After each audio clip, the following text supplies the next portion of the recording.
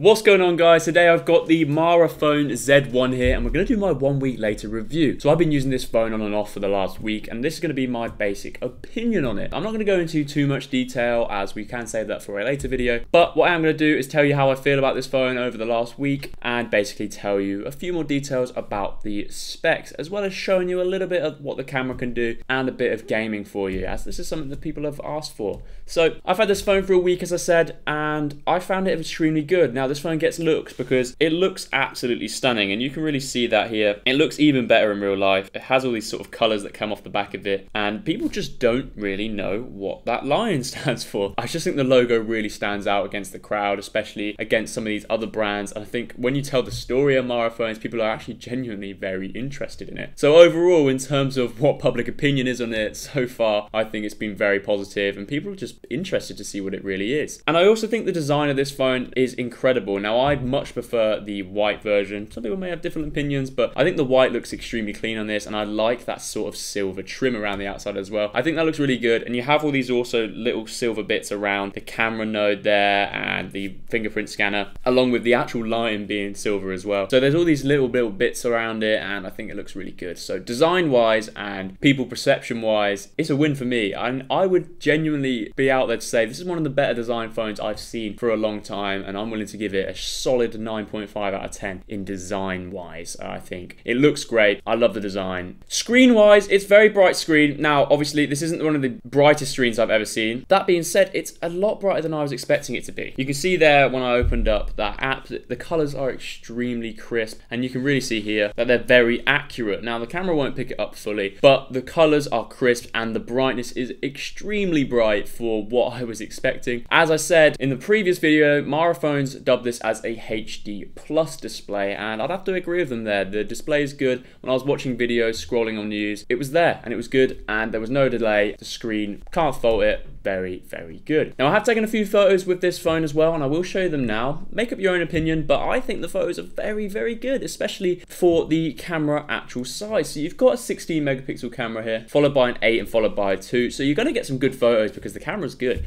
but I wasn't expecting it to be this good. So I'm impressed as well. Let me know what you guys think. Here are some of my photos.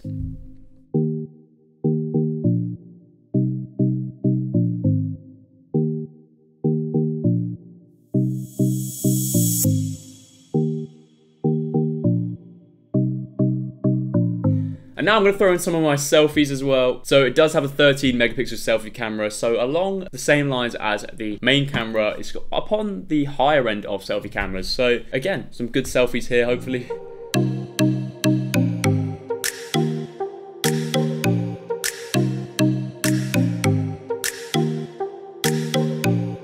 It does have face and fingerprint recognizer. Now, I haven't set up my face on the Z1, but I had set it up on the X1, and the X1 was extremely snappy. I didn't have time to check it up on the Z1 yet. But the fingerprint scanner is very, very quick as well, and I have been impressed.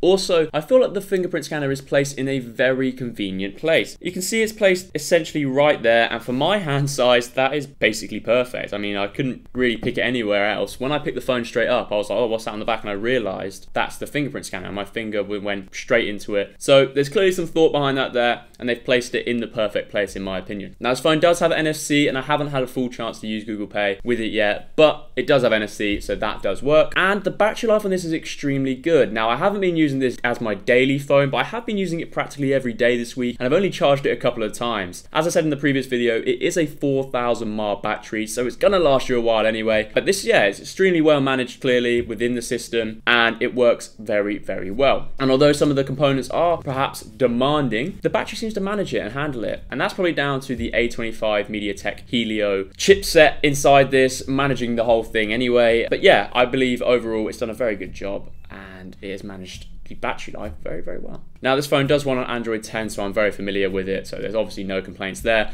Android 10 is a perfect version of Android in my opinion, and it works extremely well. And the skin on this is extremely clean. It does give me a sort of Realme UI-esque feel, with it being extremely clean and simple-esque. I think it looks great, and I think it does the job, and everything's very obvious to what it is. I have seen some UI skins previously that just are a little bit too confusing, and I'm just not sure what some apps are, but this is very obvious, very clean, works very well. So overall, UI, very, very good. Alright guys, so now we're going to jump into a little bit of gaming and see how this phone actually handles the games.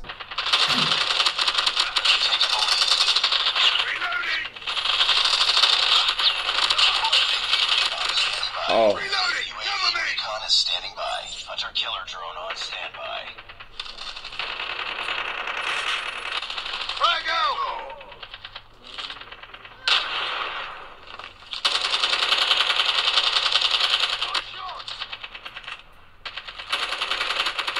Missile on standby. Reloading! Cover me! I got shot!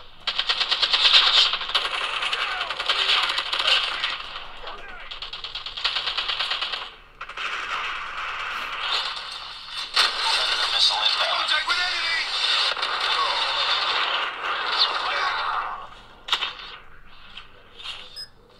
This phone is dual SIM. Now I only run one SIM. I haven't really put a SIM in it yet, but it is dual SIM and also has an SD slot in there as well for expandable storage if you needed that. So that's a great function to have alongside the device and that I can use every day if I wanted to. Now the price of this phone, as I said in the previous video, is currently £259.99, and you can get that straight away now on eFones.com or Amazon. So I'll leave the description below where you can check it out. But yeah, I think that's a good price for a phone like this, especially for the reason behind Mara phones. Now I have said this in the previous videos, so sorry if I feel like I'm repeating myself, but I feel like I have to emphasize this when I'm talking about Mara phones. Now the reason the price is maybe slightly higher than the market value for the components inside it is the sustainability of the device and the whole mission plan behind Mara phones. Now if you want to know more about what that really means, please check out our video in the description below and it'll hopefully help you understand more about what Mara phones are about. But yeah guys, overall impressed with this phone, and I'm impressed with mainly the looks people give me when I pull this out of my pocket. People are like, what's that? Especially when I'm walking around work.